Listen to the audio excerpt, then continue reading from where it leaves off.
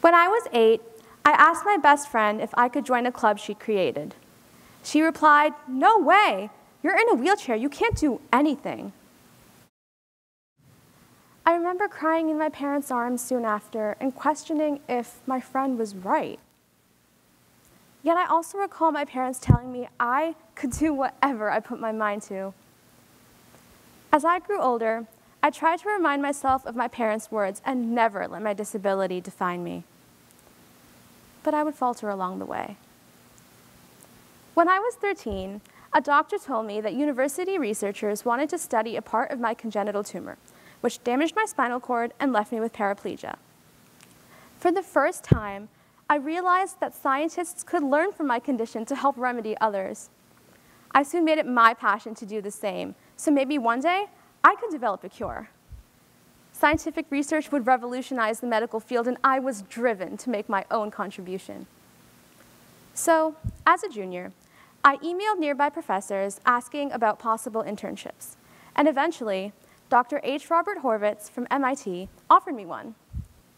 That summer, I would study genes implicated in ALS and frontotemporal dementia, or FTD, by performing experiments on their counterparts in microscopic nematode worms. Armed with pipettes and a worm pick, I entered the lab ready to advance disease treatments. But after countless weeks of endless gene cloning and DNA purification, I was no closer to accomplishing my goals. Frustrated, I asked my lab members what potential implications my simple work had for curing ALS and FTD. As I tried to make sense of my role in the lab, a postdoc named Kirk said something that struck me. He said, "I don't like purely disease-driven mindsets. As biologists, our goal is to understand life. It's great if our work leads to treatments, but if all we focus on is curing a specific disease, we might miss out on other important observations or findings."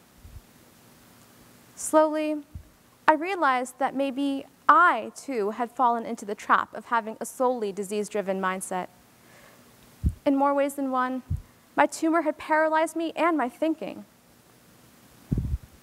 I've learned that my initial outlook was just one narrow lens with which to view research, one of many. Ultimately, research adds to the existing field of scientific knowledge and helps us better comprehend complex phenomena in today's world. Only with a detailed understanding of the causes of disease can we engineer solutions to scientific problems or enhance current ones, whether those be medical, environmental, or something else. I've come to change my mindset to one that lets me view research as a tool for exploration and discovery. While I still hope to one day develop a treatment for paraplegia, that's not my only focus. It shouldn't be yours either. I shouldn't be the only one focusing on changing my mindset and breaking out of the narrow, disability-driven view that I once held. Able people need to readjust their own focus as well, because for too long, society has harbored a harmful view of those with disabilities. Many able people often subject themselves to a different type of disease-driven mindset, reducing those with disabilities to nothing more than their perceived disease. This hurtful mentality often takes two different directions, which I'd like to share with two different stories, one about kids and one about adults.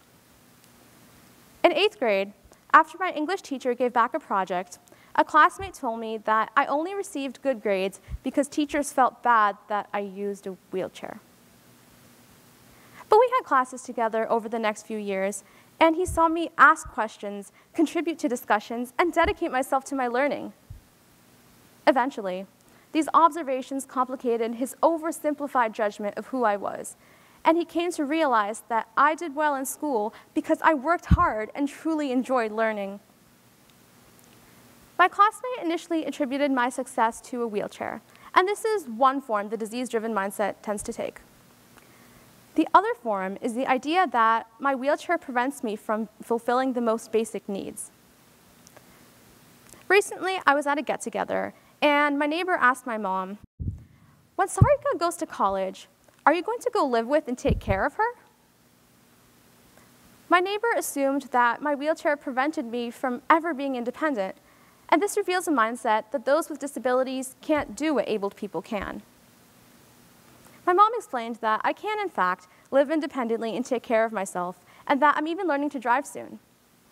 Our neighbor was surprised that I could live my life like most other people, and this opens her eyes to realizing that my disability doesn't actually limit me. This got me thinking. If my 8th grade classmate and my neighbor could change their mindsets, can we get others to change theirs too? Oftentimes, a disease-driven mindset is something subconscious, something we don't even realize we have. It's critical that people are more informed about this so they treat those with disabilities with the dignity they deserve. We need to create a positive, more inclusive way of thinking. Let's work together to disable the disease-driven mindset. It's important to realize that the world is unfair. But moving forward, I ask of you, for whom is it unfair? We need to reevaluate how we speak to and about those with disabilities. Often, we form perceptions without truly getting to know the person. I'm asking you to have the moral courage to get to know someone who is differently abled and understand them better. There is more complexity to them. They are more than just a disability. We need to think about everything that makes up the identities of those different from us, instead of just jumping to conclusions based on limited information. At 8, I promised myself to never let others' perceptions of my disability define me.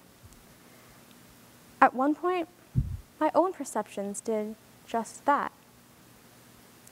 But many different lenses exist through which I can view myself. Just like developing cures is one part of research, my disability is one part of me. It's not the only part of me. And on that note, I imagine there's more to all of you than meets the eye. So I want to leave you thinking more about perception and mindset. I've changed mine. Why can't you? Thank you.